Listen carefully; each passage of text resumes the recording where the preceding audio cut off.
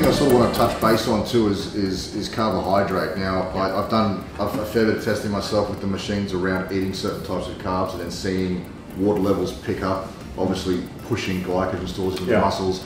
I've done a lot of cheat meal testing. I love my cheat meals. Sure. Which is most days. Yeah, which is most days, you know. And one thing I've noticed that I am able to do is, for consistency of readings myself, I will always eat a certain type of meal the night before I come in and scan. Yeah. It's always full of carbohydrates, it's always full of fat, it's always full of protein. Now, if I go out and I eat a massive couple of big burgers, a load of fries, might have a beer, I can always wake up the next day and I can push around 6 kilos of water. I can increase my total body water by about 6 kilos, and that pushes about 4.5 kilos of water into my skeletal muscle mass, which drives my body fat percentage down. And then as I scan throughout the day, I can actually watch that water level deplete and the body fat percentage come back up. This is a glycogen reaction within the body, obviously through an increase in carbs, sodium, fats, sugars, everything, correct? Textbook. Cool. And like I say in training, guys, you can do that testing yourselves. If you have a fast metabolism, you can obviously do the testing a lot closer to the time that you've eaten as well. So just depends on the person, I suppose. The key there is clearance in the gut. Yeah. And I think when you, as you mentioned right at the start of this, if you're doing that the night before, no problem whatsoever. I wouldn't, if you do that an hour before, it's going to completely stuff up your results. Of course, I try and say, if you're going to do it, if you have a fast metabolism, try and do it within sort of 3 to 4 hours before you jump on a scan and eat. And if your metabolism's firing that fast and you know it's going to come through, you'll see that start to spike within that sort of time. And that, I mean, there's a functionality piece. People got to eat, obviously. Yeah, of course. So, the consistency piece, we just came back to that again.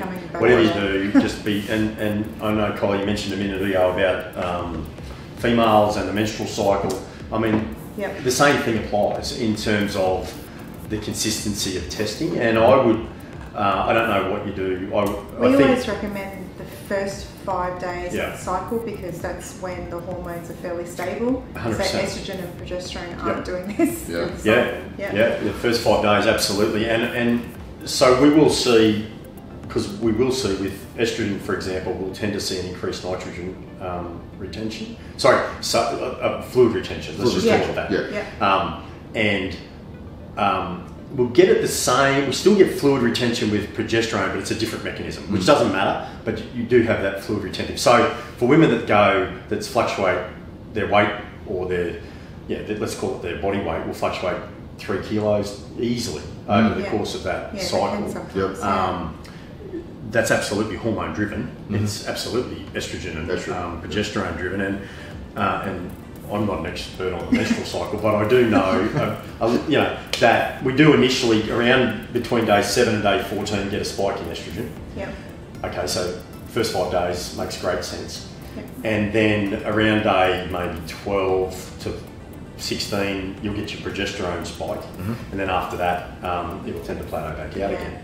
And then things like luteinizing hormone kick in and follicle stimulating hormone, but they don't have as much of an impact on the fluid retention piece. So it's really by about day 14, so between days, I'm not an expert, but there's about a 7 to 10 day period in the middle there where the hormone estrogen and progesterone influence is significant. And I think that's fairly consistent with what females report around that. So testing every 4 weeks within those first 5 days. In a perfect world. In the first 5 days, because in the first 5 days of that, you've just got to establish when that is. Because the first 5 days, you're pretty level, like luteinizing hormone's pretty consistent, follicle stimulating is consistent, you've got a little bit of estrogen, but it's pretty consistent. Then it's a bit all over the place for about 7 to 10 days. But even the last 10 to 14 days, you still have relatively high water. And high luteinizing hormone and high follicle stimulating hormone whilst the cycle runs its course. I like to refer to those first 5 days as the days of the month where, hubby can go have a beer with his mates and watch the football. Well, I'm not going anywhere near that, but Pete's on his own with that. Whatever.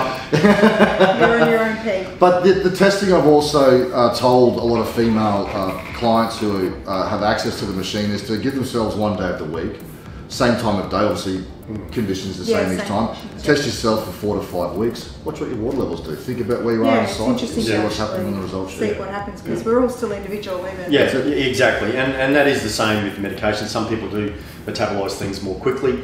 Overall, the trend will be the same. They're either going to be diuretic of some form or nitrogen retentive of some sort, or increase intra or extracellular fluid of some sort. Sure. I mean, a diuretic's a diuretic. Yep. It just some people will experience significant diuresis and other people won't. And I mean that's not, you don't need to measure that. You just do that yourself. You keep things pretty consistent, and I think you're in pretty good shape if you can do that. Yeah. And for women who are on any hormone replacement therapy, same similar deal. Thing, same mechanisms, like the hormone HRT stuff, similar to even in men. So testosterone supplementation, the anabolics, and the HRT for the women, it's the same deal. They'll work on they'll tend to be retentive, and they will have an impact on nitrogen balance and things like that.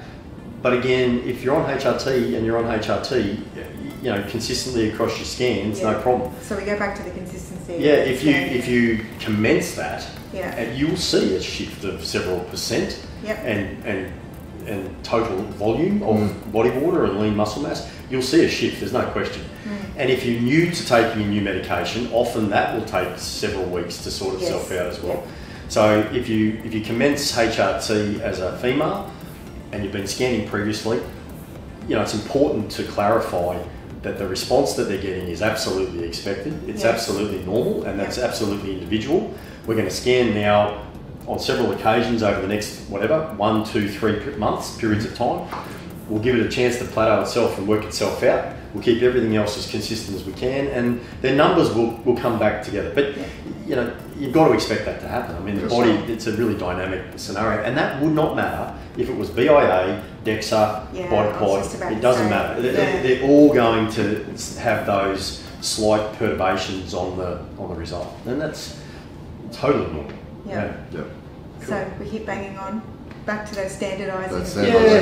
I mean, that's not easy to do with clients because it's not always the highest priority. But if you can make it consistently, pre-workout, don't be ad hoc. So don't do it before a workout one day and after a workout another day, or as best you can. Keep it pretty straightforward. Thank you so much for listening. Thanks, Dr. Chris, and thanks, Pete, for your expertise today. If you need any more information or you would like to ask a few more questions, please feel free to contact us via our website or all the social channels. And thank you once again.